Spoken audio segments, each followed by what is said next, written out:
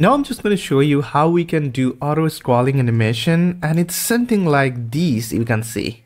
Okay, so to do that, we just need to start it from here, as you can see. And now, first of all, we just need to select both of them, and we just need to make a component set.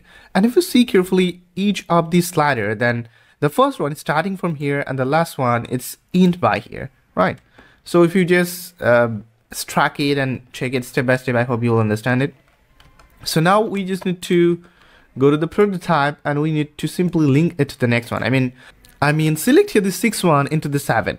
Now we need to click on here the interaction, and now we need to change it to after delay, and we need to make a 1 millisecond, and now we need to choose smart animation, and it's need to be linear, and keep here 10,000 millisecond.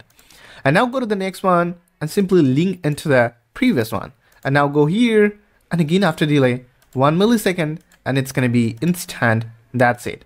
Now if I just simply going to see the preview, let's say make it center, and let's see the preview.